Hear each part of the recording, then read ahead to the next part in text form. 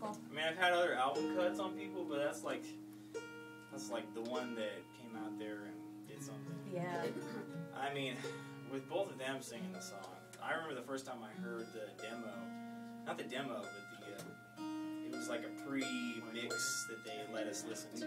We weren't supposed to have it kind of thing, so it's even better that way. And we played it over in my friend's studio, and just the hair stood up on the back of my arms and my neck, and I just was like, oh my gosh, I can't believe it. Yeah, she came in on that the first chorus, it's just like, okay, yeah, she's pretty good.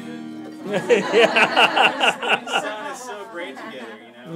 I was really excited when Jason said he wanted to cut the song because I've been such a huge fan of him, his singing. How he is as an artist is so believable. Like, you can tell that that's who he is up there. And when he sings, it sounds real. It's like connected. And I'm always looking for that in a singer.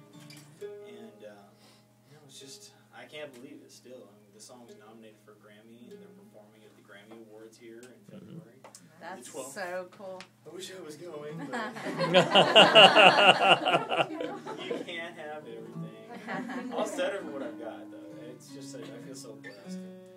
Literally, like, Nashville is the only place where you can go from cleaning bathrooms to writing hit songs in, like, a matter of weeks. And that's what it seems like. It's just such a cool town. And I thought I'd play something off the record right now for you guys. You know, sometimes it's cold outside, and you're working in the office, and you feel like not going in the next morning. That would never happen here. I'm giving them a song they can listen to. They know that other people feel that way. So you know you're not alone, right?